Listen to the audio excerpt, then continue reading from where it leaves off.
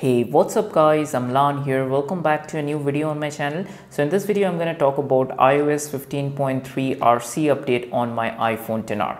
So from the screenshot that I had taken, as you can see, the update came in about 5.39 gigabytes, about which we are going to talk about in this video.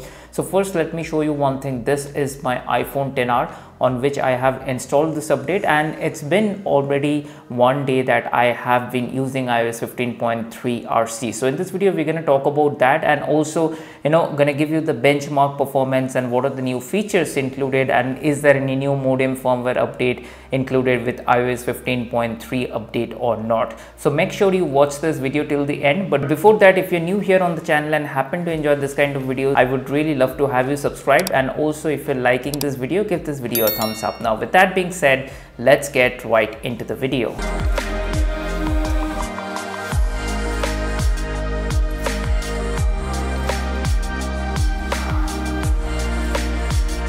Alright guys, so the first things first, let me go to the settings and general and about section. So as you can see from the software version, if I could show you, as you can see it says 15.3 and the build number is 19D49. So if Apple does not find any major bugs, so this will be the version iOS 15.3 that would be kind of released to public. So as of now it is available for public beta testers and testers, so they can if you have a beta profile installed, you can download and install it. So now talking about the update details, as I have showed you, so it came in about 5.39 gigabyte on my iPhone XR. And as you can see from the release notes here, it clearly says that iOS 15.3 include bug fixes and security updates for your iPhone, and it is recommended for all the users. So that's the screenshot that I had taken. Now one more thing I just wanted to show you. So before updating, as you can see, it was on iOS 15.3 beta 2 and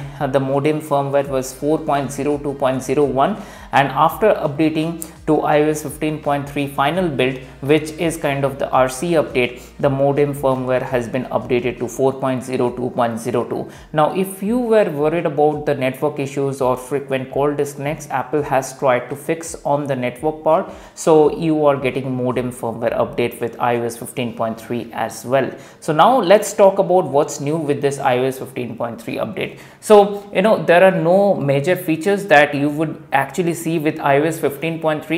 Rather this update improves and focuses on the security fixes and the bug fixes. So now also for you guys, I have run the Geekbench 5 score. As you can see, with iOS 15.3, here are the details. On my iPhone XR, I got a single core score of 1113 and the multi-core score of 2663. Now many of you also asked me about this battery life, so let me also go to the battery section and show you. Before we talk about the battery graph and the details, let me click on this battery health. As you can see, maximum capacity is 89%, and I updated from iOS 15.3 beta 2 to iOS 15.3 and the maximum capacity remains the same. So after updating to iOS 15.3 RC, the battery health has not been degraded. Now let me talk about the battery life. As you can clearly see from the graph, that this has been sort of my secondary device. I have been using it as a secondary device. So the screen on time is 59 minutes and the screen off time is 11 minutes. I don't use this device as my primary device. That's my iPhone 12 which I use as my primary device. But I would kind of say, as you can see from the UI as well, that the feedback app is gone. So with iOS 15.3, you could expect a little better battery life than the beta updates which was there with iOS 15.3 beta 1 and beta 2. So let me know if any of you have installed iOS 15.3 RC update on their iPhone and using it. How is the battery life you guys are getting? So then again, with the help of this video, I just wanted to show you that we have received iOS 15.3 RC update on my iPhone XR, and soon this update would be released to the public. Now if you are not a beta tester, or if you don't have iOS beta profile installed on your iPhone, you would not be able to get this update. So make sure that you have a beta profile installed on your iPhone in order to get this update. Otherwise, if this update gets released to the public probably next week, then you should be able to get the update if you're connected to Wi-Fi. So then again, this was a quick video, me talking about iOS 15.3 RC update. Let me know in the comment section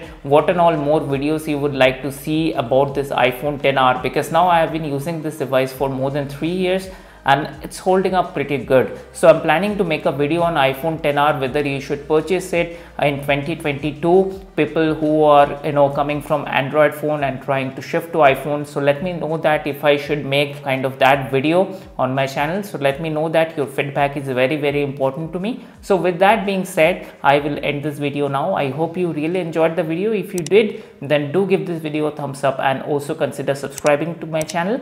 Until the next time I upload a new video, stay safe and take care. Bye bye.